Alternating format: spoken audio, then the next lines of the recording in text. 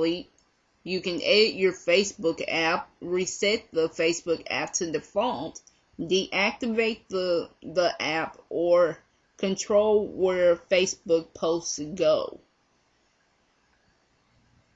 So I'm going to go to edit the app,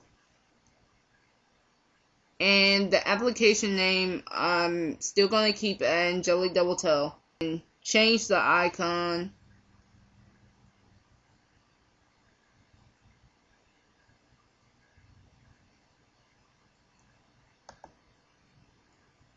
And I'm just going to change it to my logo. And then I'll change the logo.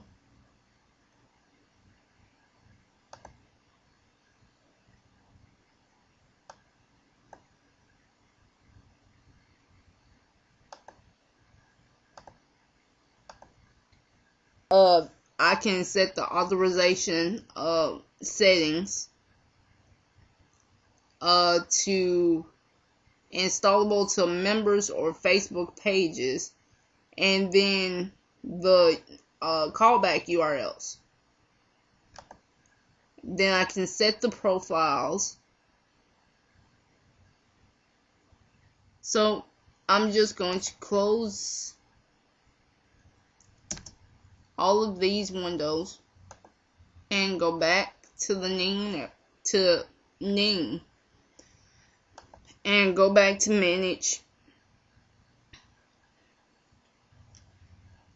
and I can of course add more Ning apps if I don't feel that there are enough or my users want to see more. Want to see more on the site. And you can also customize your Ning network you've already chosen a layout for your Ning network, and you can change it.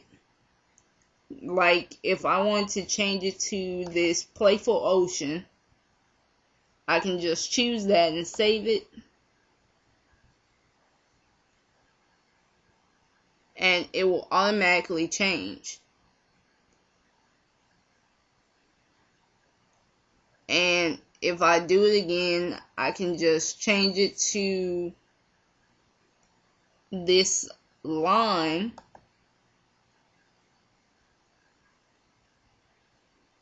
And save it. It will change to the one that I chose.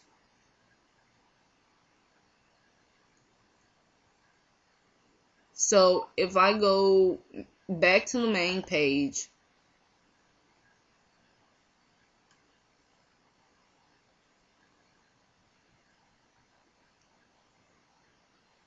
it will show everything that I put on the site. Okay, here it has the sign in, and here it has of course the ads for Ning. The about me section, well, the about the site section, and the badge.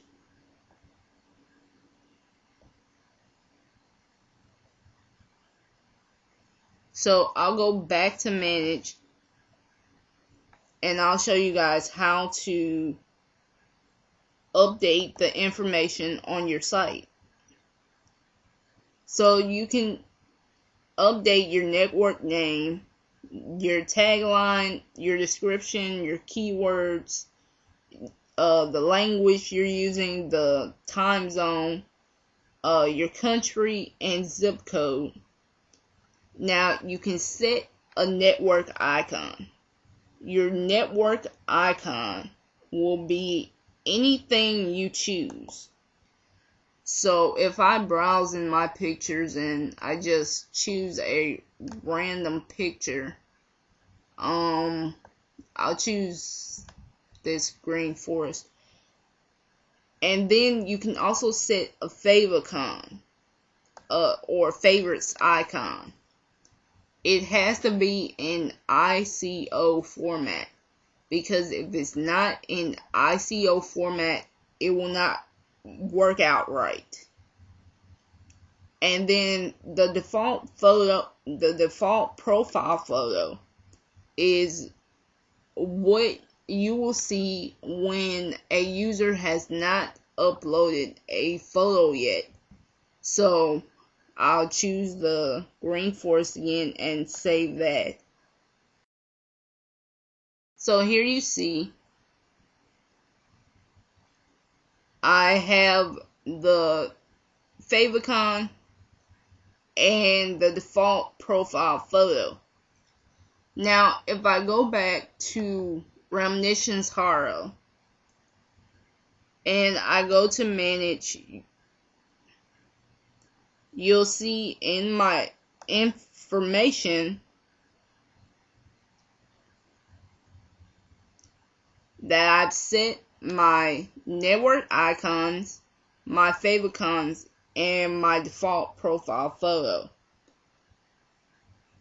And if you look to the top here, I know my browser is pretty dark, but if you look over here, I have the icon here, and then it's the same icon that I have here.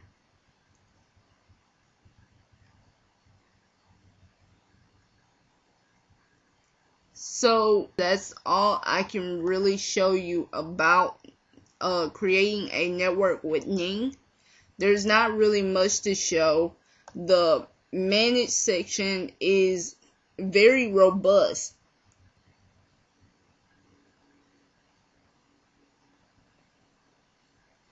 So Ning is a very solid network. It's very good if you want to just create a small social networking site for your friends or family and just talk about anything you want. But in order to make money from Ning, you'll have to shell out about $9.95 a month in order to really get the most out of your Ning network. Now with Wackwall, as I've said, with Wackwall, you don't have to shell out any money. It's completely free and you can put your own ads on there. That is why I'm very impartial. But there are things that I do like about Ning.